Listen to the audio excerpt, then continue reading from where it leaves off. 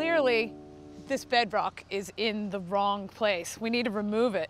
And today we're gonna start doing that. Charlie, how are we gonna do that? Well, we really had two choices. We could either drill and blast or use an excavator with a hammer on it. We chose to use an excavator with a hammer on it opposed to drilling and blasting. And we didn't drill and blast for one main reason. We'd have to get all the houses within 250 feet have a pre-blast survey done. And that entails a company coming in and documenting any crack on your foundation you might have, crack in your plaster, something off with a door, a cabinet might be out of line. So they have to really record all of that, write a report with pictures. That sounds completely overwhelming. It does, and you know, in the amount of ledge that we're taking out of here, using an excavator with a hammer on it really will get the job done. Right here is the corner of the garage. This is probably the level of the garage floor. So we're going to have a wall here. We're going to go down about 4 feet below the earth here and pin our new footings and foundation to the ledge. And across the whole, and this is the front of our garage right here, and we carry that same line down for the depths, probably going around 3 or 4 feet here. And we don't have to go down too far below the frost line because we get to pin to the ledge here. All right, so we don't have to remove that much here, but just enough to get the foundation in. Correct, and the side of the garage follows this orange spray line all the way to this point here, which is the back corner of the garage. And so we're going to carry that same line hammering down the ledge to set our footings into the ledge. Okay. And Jen, you're actually standing in the middle of the mudroom right here. And in the mudroom, I actually want to go down about 3 feet clear space finished for our mechanicals to fit. All right, well, let's get this process started. I cannot wait to see it. Let's go. Charlie, this thing is a beast. It is. This is our excavator where normally you would see a bucket on the end, but this is where we have our hammer. And these are our hydraulic lines that feed a reservoir of hydraulic fluid that gets pressurized and drives a piston that drives our point. Gives us pinpoint accuracy to do whatever we have to do and put the pressure right on it. That's so awesome. Let's get this started. Let's go.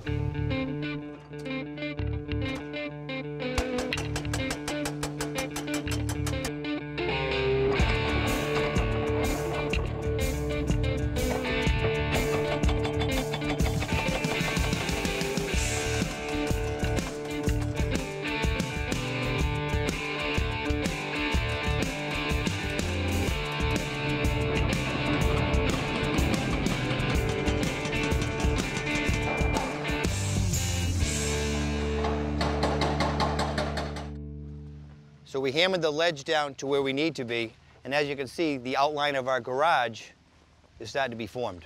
Right, now the garage is going to be 24 by 24. This side of the foundation is going to sit on the ledge. Over here we had to come down and follow the slope of the ledge, and we're at the low point down there to be below our frost line. You dig down, you put a stone in there, you level the base for the dirt, then you put your forms in place, and then you pour your concrete. Because of the slope of the land, we have to put a series of dams in. So we have one dam there. As we turn around the corner, we come around, you can see there's another dam.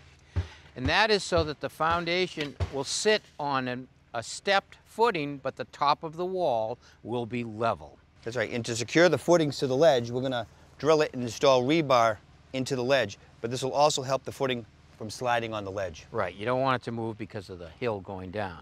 To drill holes, we're going to drill holes into the ledge itself, and they're going to be actually bigger than the diameter of this rebar, because when you put it in the hole, you want to have epoxy in there, and that's going to glue it in place.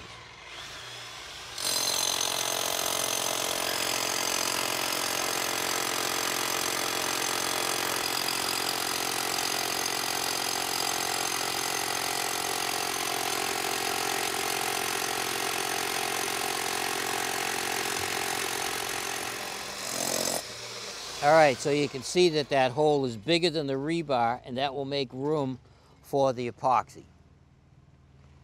And they'll fill that right up.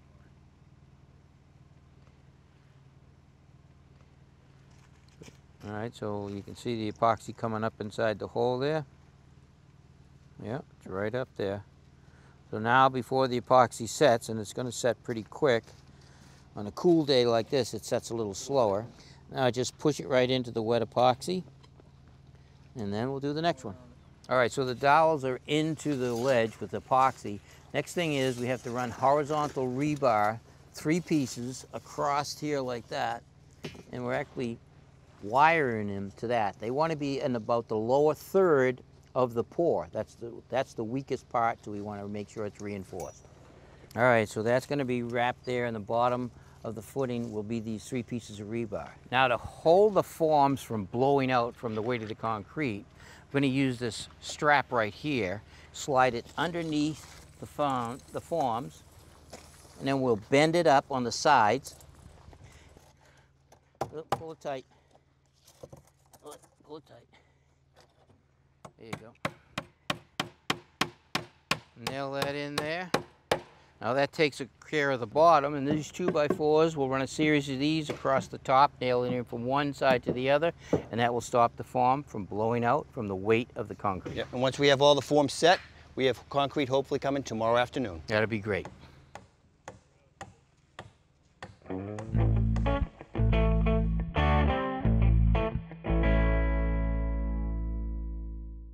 Thanks for watching. This Old House has got a video for just about every home improvement project, so be sure to check out the others.